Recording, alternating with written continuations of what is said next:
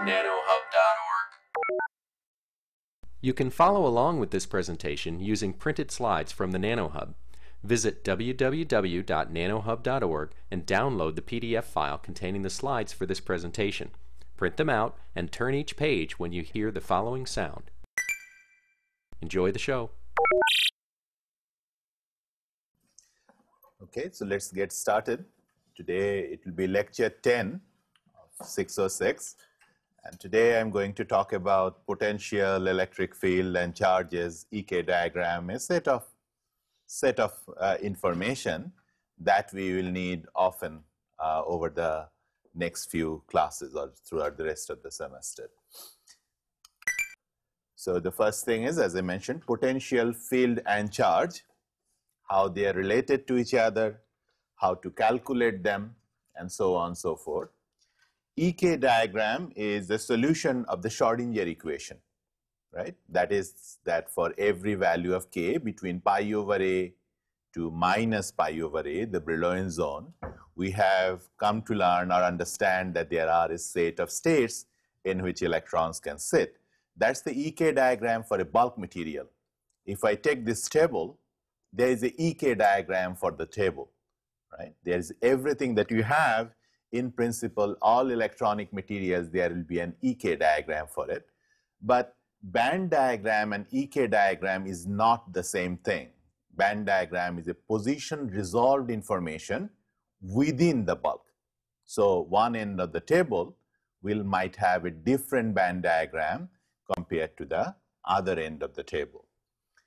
Then we'll talk about the basic concepts of donors and acceptors, why we need them, and finally conclude. Consider that I have a semiconductor, and what you see on the top side, on the top picture, the potential moving up and down in this rectangular type potential going up and down. And this reflects, if you remember, these are Coulomb potentials associated with the nucleus of the atoms. And so an electron shown here in red that moves through this crystal field of potential, repeatedly being pulled in and out. Now, when we discussed all this, we did not discuss about its potential energy. We just assumed that it is sitting grounded with zero potential, and we wanted to look at its energy with respect to that potential. But in principle, of course, you can take that same semiconductor and put an external electric field or external potential and pull the entire energy up and down. This is just like having a person being in the first floor, and then you take an elevator and put the person in the 10th floor. Now, everything about the person has remained the same, except by this external potential that you have moved its overall energy up. So there is a distinction between external potential, shown here in a battery, so that you are pulling the whole thing up, versus the internal potential, which is coming from the Coulomb interaction from them. Now, from this, you remember that what we have done, that we have gotten rid of the internal crystal potential by this EK diagram, because the EK diagram essentially contains the information about how the spacing of the atoms, the potential depth of the atoms. The EK diagram knows about them all, right? So now if you want to look at this in the EK diagram, consider an electron sitting at a certain K away from the center. So naturally it will have, with respect to the bottom of that band, it has a certain amount of kinetic energy, h bar square k square divided by 2m0, right? That's the amount of kinetic energy it has. But in addition, of course, it has the potential energy, this point EC. Now, this potential energy could be zero, right? This I could have a reference. Or if I put an external battery, put the whole thing in a cage which has a higher potential, then I can move the EC, the bottom of the band, arbitrarily up and down. And my total energy is therefore will be EC minus E reference. And notice this sign, because we are always talking about electrons, where the electrons sit, electrons energy, and so on and so forth. So we have a minus Q. multiplied by the potential V. Now the E reference, what is the value of E reference? It doesn't matter, because at the end of the day, whatever value you choose, we'll always be talking about the difference, potential difference. And therefore, whatever value you choose for E reference, eventually these will all disappear as a difference. So we shouldn't worry about it too much.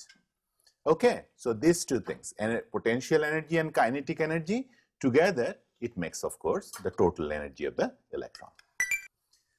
Now, one thing I want to mention here, that assume that a semiconductor is 1 centimeter. I have a EK diagram. If it were 2 centimeter cube or 5 centimeter cube, you see, when I look at the EK diagram, I essentially have the same EK diagram, right? Because eventually I will do it per unit volume, per unit length. So I will actually take care of that. However, one question you could ask, that at what point, how big does a solid have to be? I mean, no solid is infinite. How big does a solid have to be before it develops the EK diagram, right? That means that you have the periodic condition, all the energy levels are essentially equally the space in bands. How long does it have to be? It turns out on the order of maybe 5 to 10 atoms is enough. 5 to 10 atoms, as far as you are thinking about EK diagram, is actually more than enough.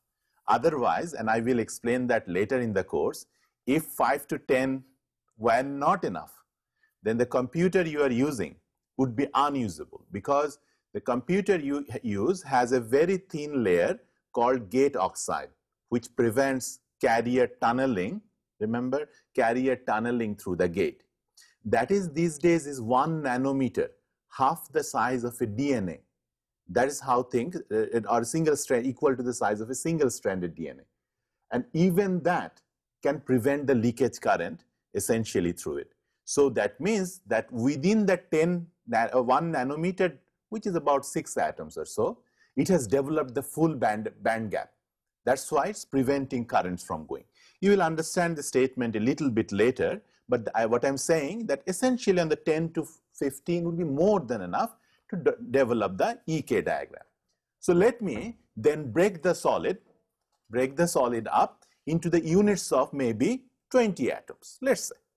I break it up, and if each of the sections, each of these 10 atom units are all at the same potential, then I can say that I have the EK diagram for each section. For each 20 atoms, I have an EK diagram, and they are all in the same potential. So I have drawn them all linearly on the same horizontal line, right? Potential is away from the, how far is it up over the reference energy. So therefore, they are all at the same energy, because they are all in the same potential. Now, if you take that same semiconductor, one-dimensional semiconductor, but instead, now you do the following, that ground the left-hand side, left-hand corner, which is V equals 0, and then apply a voltage on the right-hand corner, which is V equals V1. Then, of course, you realize that if it is one side is 0 volt, another side is 5 volts, then in between the potential will gradually change.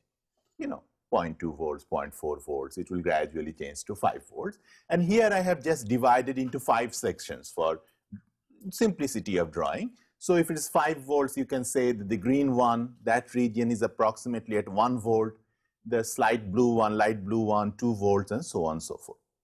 Now, what would be the corresponding EK diagram for such a system? Do you see that this should be the corresponding EK diagram? Why?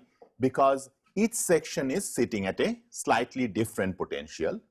If I assume that on the left-hand side, that green EK diagram is sitting at potential 0, then everywhere, every other EK diagram will gradually shift down. Now, it's not an exact diagram, of course, but this is the idea, that gradually it will gradually go down. Why does it go down? Because I have applied a plus V, and remember the energy is minus QV. So when something is at plus 5 volts, that means electron energy has gone down by minus QV. So that's why I have drawn the right hand side lower than the left hand side. Okay, so that is what the energy or potential energy is. Now you see the potential energy is changing as a function of position. Now the EK diagram will, of course, if you have a big solid, there will be lots of points like this. So that's not a problem. Now let's talk about potential, fields and charges.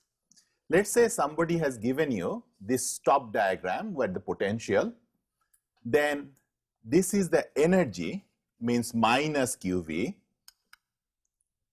So therefore, if you just wanted to calculate the potential V, then this is how it must have gone down. Why is it? Think about it for a second. The left hand corner on the very top EK diagram, I'm setting that to be 0.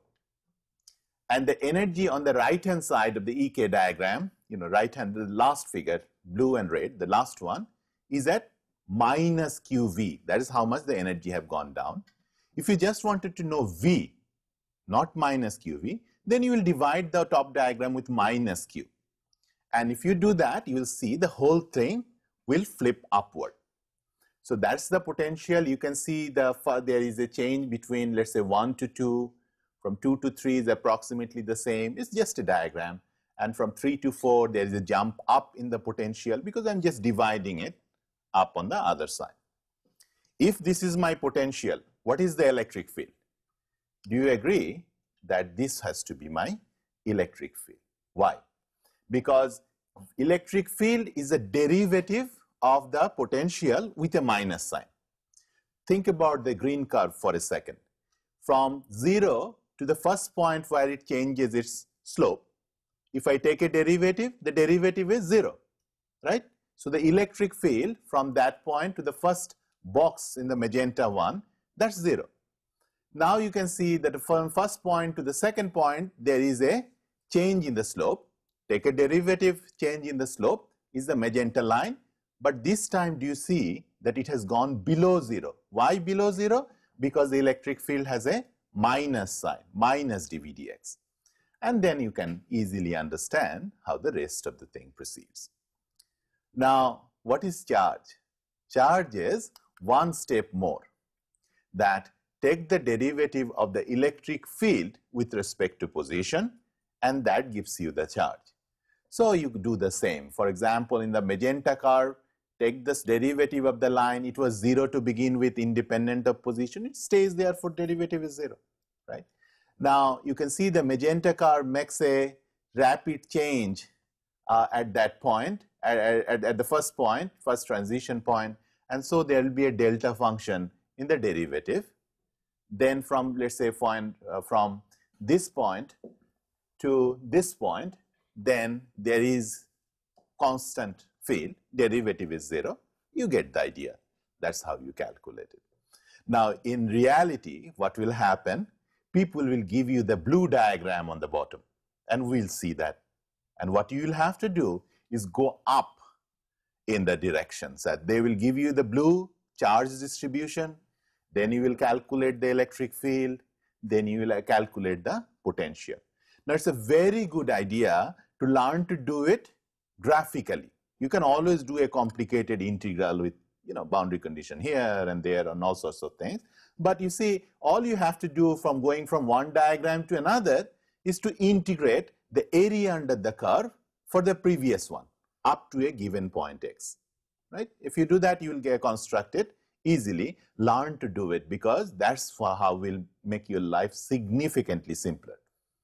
Okay, so this is the EK, this is the charge, potential and electric field, how you calculate each other, calculate them. Now let me talk about this EK diagram versus band diagram, how they are different. It's a conceptual difference, it's not really convenient, and let me show you. You remember from last class about carrier distribution that we have a density of state for each band, of course, and then we have multiply by the probability that a state is occupied, and then we get the certain number of electrons. And similarly, we get, if we multiply with 1 minus F, then you get a certain number of holes. Right? This we have seen. And this we can easily calculate. So the other day for intrinsic semiconductor, do you remember the value we calculated? Do you remember? This was Ni, which is the geometric mean of Nc and Nv, the effective density of state, and e to the power, the gap divided by 2 divided by kT. Right? That's what we have, half the value. So that value, that is how much we calculate. Now it's very important that you understand how small Ni is, and I'm going to talk about that in a few minutes. Ni, if you put some numerical values in, 1 eV band gap, the number will come out for silicon on the order of 10 to the power 10 per centimeter cube, right? 10 to the power 10 per centimeter cube. How many atoms do we have per centimeter cube approximately? 10 power 22 or so. So we have 10 power 22 atoms, 10 power 10 number of electrons. So that means I have 1 electron every trillion, 10 to the power 12, every trillion atoms. So you can see why when we did Fermi Dirac, we didn't have to think about Coulomb interaction, because 1 electron, there is a trillion of neighbors before it sees another electron from the other one, right? Far, far apart, about 10,000 atoms in each side, like 5,000 angstrom before it sees another electron. So it's a very, very dilute electron number, and that's why intrinsic semiconductors are not very good conductor to begin with. With that few electrons, what are you going to do? Now, that information will also be useful a little bit later, but let me now point out to this point that I also made this argument that most of the electrons sit within a few kT of the bottom of the band, right? So instead of really thinking about how they are spread out and everything, why not I take those states, the red one over there, which is density of state multiplied by few kT, that gives me the effective density of state, and squish them all down to the bottom of the band. And that is what the Nc and Nv is. These are delta functions which I have integrated over a few kT multiplied by the density of state. Try this out. The density of state, take that expression, multiply with kT. Don't do anything else. You will see you are almost getting the expression for the effective density of state, because that's what the area under that red curve is or the blue curve is. All right, so I have this effective density of state, Nc and Nv. With one line, I represent all the energy resolved information, right? Now, I have that picture, you remember, but I don't want to keep drawing all sorts of EK diagram. I mean, that will take forever. But should I then do this? I can, in fact, for all the EK diagram, remember only the bottom little bit of kT is being occupied. For the valence band, only a little bit is being occupied. So I'm going to replace all those things with Nc and Nv at energy EC and AV throughout this region.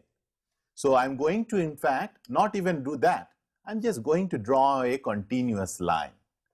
But remember, each point on that line hides in it. You're supposed to see in your mind that there's an EK diagram hanging on each point of this continuous curve, because that point actually involves the information about all the quantum mechanics, effective density of state. All those things are actually hiding in this line. Why 2? Because I'm just, most of the time, it's a conduction and valence band. That are the 2 bands that I'm interested in. Don't think that it is just 2. Of course, there are lots of bands. And if I needed, sometimes there may be 4 bands carrying current. Then instead of 2 lines, I'll have 4 lines following through this, because it's EK diagram, just encapsulated in a slightly different form. So from here, anytime you have the top picture with the EK going like that, you will exactly do the same thing. And you can see in there, therefore, Y potential is just the flip of the conduction band energy or the valence band energy. And that's how the band diagram, that top picture, will be called a band diagram. And the band diagram is related to potential with just minus q. That's it. And then you can do all the calculations as before. Now, up to this point, I have told you all this. These are just preparatory information. We'll use it over and over again, you will see. But for the time being, let me start by talking about another additional piece of information. Now, I just made this argument a few slides back that the intrinsic concentration of electrons in a semiconductor is very small, 10 to the power 10 for silicon, for 10 to the power 22 atoms, 1 in a trillion. For gallium arsenide, it is 10 to the power 6 per 10 to the power 22. 1 in every 10 to the power 16 atoms, you have 1 electron sitting. And in a silicon dioxide, like the window glass, not even 1 electron if you made the whole earth made of silicon dioxide. 10 to the power 27 is per centimeter cube is the volume of the earth. If you made the whole thing about width, you will not find 1 electron in the conduction band because the band gap is 9 eV. So you can see there's no hope of finding anything. You find it for a different reason, but so the point is normal semiconductors most of the time will carry 0 current. No electrons. So what is going to carry? So therefore, you have to dope it with additional things. These are called donors and acceptors. Now, in thinking about donors and acceptors, people will be drawing a picture that is a little bit different from what you have learned from the crystal. So for example, this is a gallium arsenide face-centered cubic. Do you remember face-centered cubic lattice? 1/4 along the diagonal, you have the other atom sitting there. You know all those. Now, if you take any one of the corners and you realize that this is a tetragonal side. It's connected to 4 neighbors, right? It's connected to 4 neighbors. And actually, you should convince yourself every atom here is connected to 4 neighbors. Now, drawing 3-dimensional diagram is always a challenge. So therefore, what people do, instead of drawing this in a 4-dimensional diagram, they press it in on a 2-dimensional picture like this. So for example, you take the gallium 1, which is the center magenta one. You will see that it is being connected to the 4 neighboring blue arsenic ones, right? And every one is actually connected to 4 different neighbors. So actually what they are doing, because we want to simplify the pictures that we draw, the top picture is a simplified equivalent of the bottom picture. And here these are covalent bonds because electrons are being shared, one from arsenic, one from gallium, or for silicon, for example. And therefore, you will see a pair of lines connecting the atoms, the blue and the magenta atoms, with a pair of lines. That's sharing of the electrons, for example. For silicon, this is a perfect sharing. It's a pure covalent bond.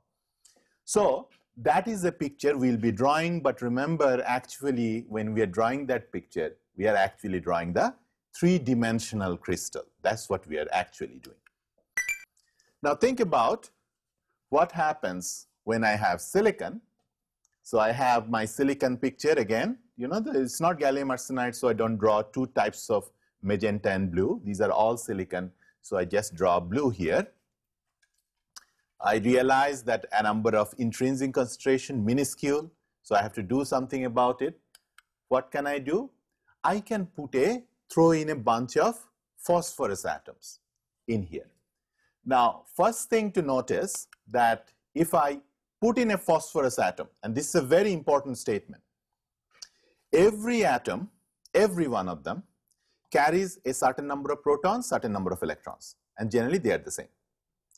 Proton has also the same number of electrons and same number of protons. It has 1 extra electron, but it also has 1 extra proton. So when I sprinkle a bunch of phosphorus atoms in, the whole thing is still charge neutral. Do you see? Because I have brought in an extra electron, but I also brought in an extra proton. So the whole thing is still charge neutral. charge is still conserved. However, the one electron, extra electron in proton, the phosphorus, that may be available for conduction. For example, I have shown in the bottom that extra electron in phosphorus. Phosphorus is other electrons that I haven't shown, but the extra electron I have shown here in the blue red point, and of course there is a corresponding extra proton sitting there also in the background of the silicon network. Do you see this? Okay. Now it's a very important statement because people often get tripped on this idea. They think that phosphorus is an extra electron, therefore I always have an extra charge. Not true, because it also brought in an extra proton along with it.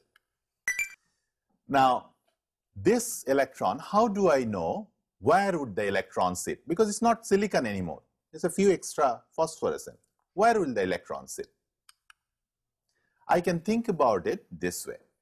I can think about it a phosphorus-doped silicon as being pure phosphorus plus, pure silicon plus one extra proton sitting in the center and one extra electron going around it. Is that right? Because phosphorus has just one extra, so anything extra, I put it in the right-hand side like an hydrogen-like diagram, and everything that is almost like silicon, I put it on the left-hand side with a bunch of blue things. Now, let me assume at this point, and I'll prove that assumption in a second, that this extra electron can be viewed that it is swimming in the background of silicon atoms. That there are lots of silicon atoms, so I take the left-hand side and make it a gel because it's so big, so many atoms there that essentially they can all be viewed as a background material, and I'm thinking about this extra electron going around the extra proton over there for phosphorus, right? Okay, so I can calculate this energy level, can I? How do I do that? Because I already know from hydrogen levels where the level has to be. This formula you have seen before. In fact, you have seen maybe in lecture 2, I pointed out when we said hydrogen levels, and you remember 13.6 divided by 1 over n squared. I'm thinking about the first level. So my n is 1.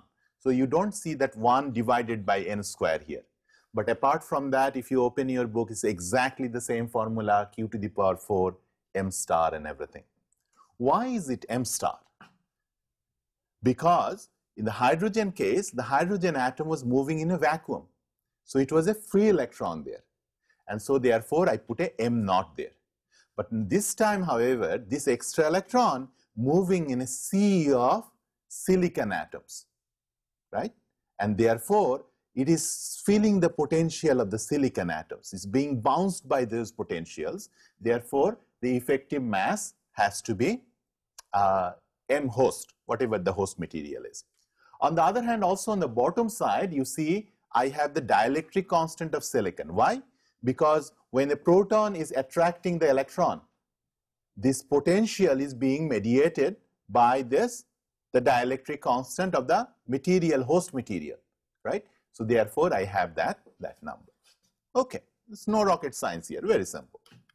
Now, if you want to express it in terms of hydrogen things, hydrogen expressions that we already know, so I have taken everything, I have multiplied with m naught and divide by m naught, the red m naught and the black m naught. So it multiplied and divide.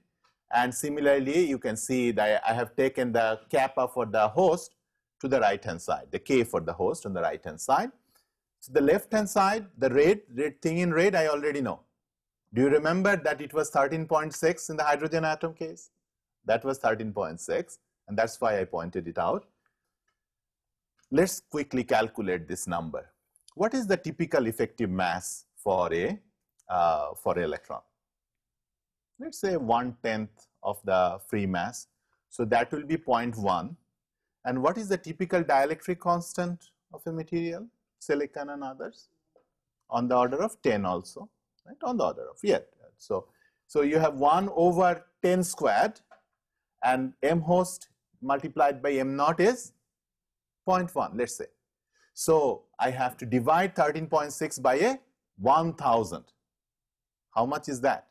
So it will be 13 millielectron volts. You see, very, very small. And therefore, when you look at the level where this atom sits, it's a bound level. So it's a little bit lower. And this is about, let's say, 13 millielectron volts. It's very close. What is the band gap? Band gap is about a EV. And that electron sits about 13 millielectron volts from the band. And that's how this electron is so easy to detach. Had it been a pure hydrogen, he would need 13 volts to make the electrons go. Here, 13 millielectron volts, room temperature, KT is 25 millielectron volts, right? So even in room temperature, most of them will escape from the bound level, you see. Now I made another approximation, and another approximation is that the electron moves so far out that it encapsulates or encompasses a lot of silicon atoms, right? That's what I said. That's how I made the blue almost like a continuum, right? Is that true? Well, again, I can calculate. This is again from that hydrogen atom picture. You can see the effective mass and the dielectric constant has been replaced. Calculate the whole thing, and you can convince yourself that for this material, approximately, the radius of the electron moving around is about 13 angstrom, on the order of 13 to 15 angstrom. How far away does the hydrogen electron go? Do you know? About a 0.5 to 1 angstrom. So that's how close it is, because the charge is very strongly being pulled. Now this is moving around about 13 angstrom around, and the effective, the A for the lattice is on the order of A divided by 2. This spacing, which is a few angstrom. That means it encapsulates hundreds of atoms in its circuit, you see. Inside it, it's moving around in a big, big orbit, and lots of silicon atoms are sitting there. Now you should see table 1.6 and 4.1 and begin to put some numbers in to convince yourself that the argument is true. This is not always true, and I can always give you an exam problem where this is not true, and just to see whether you know the difference between real effective mass, when you should use it and when you shouldn't. But just like hydrogen atom, you can have one level. There are some other donor levels where you can have two levels below the gap. There are some other levels shown here on the right on the yellow where you can have three levels, a level deep in the gap. Now there is a convention that anytime you have a donor which is in the upper half of the gap, red and the blue ones, the word donor will not be written. And in this case, you will always assume that this has an extra electron. It gives the electron out to the conduction band. It only talks to the conduction band. For anything that is below, people always assume that it should talk to the valence band. But if you want to suggest otherwise, that it only donates the electron, in that case, you should write a small d to indicate that it is actually a donor, although it is sitting way down in the energy gap. It's just a convention, it's no physics here. You can do the same thing for boron, and which is an acceptor atom. Again, remember, this is charge neutral. It has one less electron, one less proton, charge neutral. And again, you can think about the same calculation, one extra electron, and you can think about that there's a hole which is moving around like this.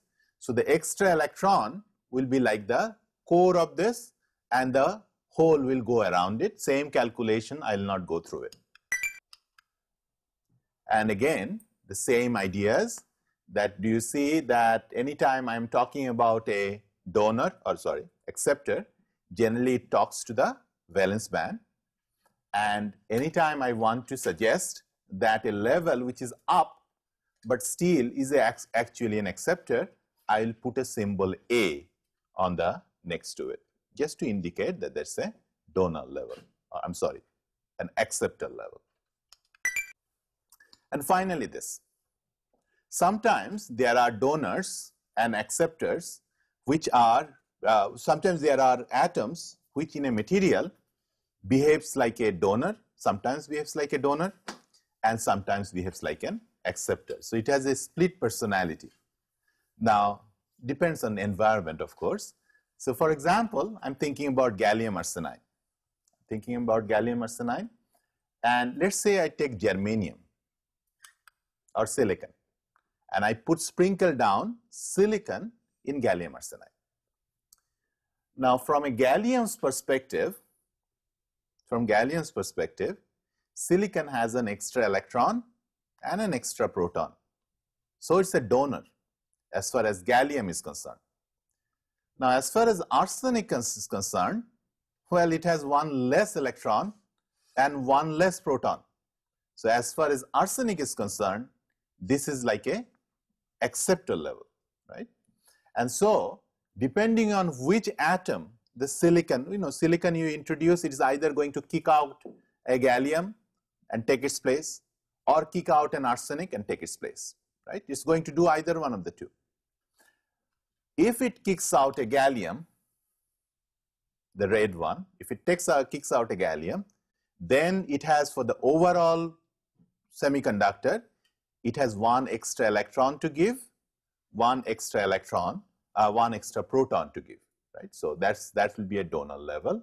On the other hand, if it kicks out a arsenic and sits in that place, right? Then overall it has one less electron, one less proton, so it will be an acceptor type. Now this moving one to another, many times you have the LEDs. There are these white LEDs that is being replaced in many places, street signs and others. One of the problem, and many professors spend their lifetime in doing this, is making sure that it preferentially goes to one place versus the other. There are many materials which it only wants to go to, let's say, gallium, one side, doesn't want to go to the other side. And sometimes it will go equally on both sides, and eventually you don't have anything constructive because some gave some extra electron, others took it out. And at the end, you're back to your intrinsic semiconductor. What is that? So these type of things, dopants, are called amphoteric doping, and controlling this, I'm sure if so many of you will probably have research projects where controlling this will be a part of your thesis, right? So it's a very important topic, the thermodynamics of it and how this goes, but that will be covered in a different course and different time. But remember this definition. Now, I want you to read this table be able to read this table because this is something you will be using in the next homework. Do you see, let's just focus on germanium, 0.66 eV on the band gap. On the top side, you can see the gap center dashed line going throughout, and you can see various dopants atoms, lithium, and then what is that? Tin, Sb is tin, and then phosphorus, arsenic, and so on and so forth. Now you can see a number written like 0093.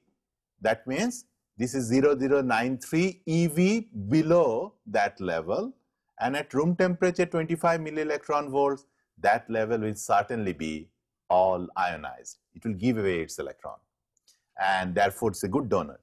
And there is phosphorus, you see 0.012. In 5 seconds ago I calculated, right? What was it? I calculated about 0.013, right? 13.6 divided by 1,000. That is how that number 0.013 came about. And going down, you can see 0.14 and 0.28. And in that case, it has two levels from which it can donate. The 0.14 will be easy to donate. 0.28 will be more difficult, right? And do you see in some, you have indicated by D. Do you see any one of them? Not probably on that one, but you can see in silicon on the right hand side for tungsten, there's a D, 0.31 and D. That means this is not an acceptor. This level actually talks to the conduction band. This is a donor, very bad donor, of course, because it is sitting so deep, you'll really need a lot of energy to let it go, but with light and other things, you can let it go. Now, you can see correspondingly all the acceptor levels. The boron we just discussed, 0.01 eV, just above the valence band, and so on and so forth. You can also see that there are things marked as an A. So, for example, copper in germanium on the top side, on the right hand side, you can see it is a rate 0.26, but underneath an A. That means that that level, that one level talks to the valence band, and it is actually an acceptor, not a donor. So these informations we will need over and over again when we do actual calculation. Right? Okay, so what I had to discuss today was that bulk electron density can be calculated by density of state and Fermi-Dirac statistics, right? That we discussed. And we also talked about this notion of a band diagram and how to construct it from an EK diagram. Don't forget it. You know, many people actually learn these things but never see the connections explicitly. So anytime you have a new material, people often get tripped. This is something people have done for 50 years for silicon. So all the diagram and everything has all been set. You can almost memorize them. But many times, as in new electronics, your material will be very different. Your EK diagrams will be very different. And so unless you know the algorithm by which they were constructed, it is unlikely that you will calculate them correctly or draw them correctly. Okay. Now, the intrinsic carrier concentration is very small. This is something, therefore, most of the semiconductor must be doped in order to make them useful, in order to have a certain number of carriers. Because think about it, if you dope silicon with 10 to the power 16 number of phosphorus, 10 to the power 16, they will all give away their electron. So in the background, you had 10 to the power 10, right? Its own intrinsic concentration for silicon was 10 to the power 10. Just by putting 10 to the power 16 atoms in, you now get 10 to the power 16 number of free carriers available for conduction. 10 to the power 16 is not a large number, you see, because the total number centimeter cube is 10 to the power 22 per centimeter cube, right? So you are putting one phosphorus atom in a million, but still that its own asset is so few, silicons or germanium, so few that even this minuscule contribution from phosphorus still controls the conduction process in this material. So doping is central for semiconductor for good conduction. And I also tried to explain why the dopant atom behaves like a hydrogen atom and with a modified dielectric constant and effective masses, right? And this is something you should check out, put some numbers in, because when I say it, of course, I know these things, I have worked this out, but unless you start putting some numbers in the calculator yourself, this will not sink in you that how dramatic these energy levels are compared to an hydrogen atom, how large the radius of the orbit is with respect to the hydrogen atom. Okay? All right, so I'll end here, and next class we'll continue.